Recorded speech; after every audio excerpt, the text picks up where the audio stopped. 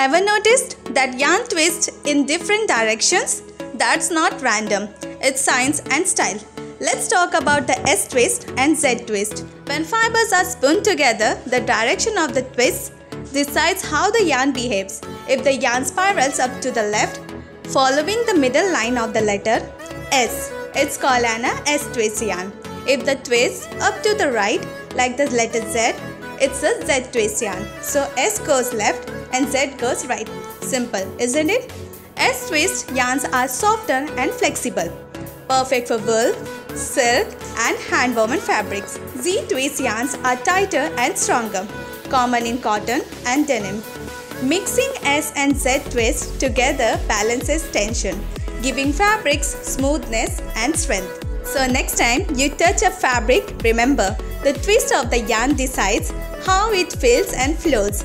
Tell me in the comments, are you team S or Z? Follow for more.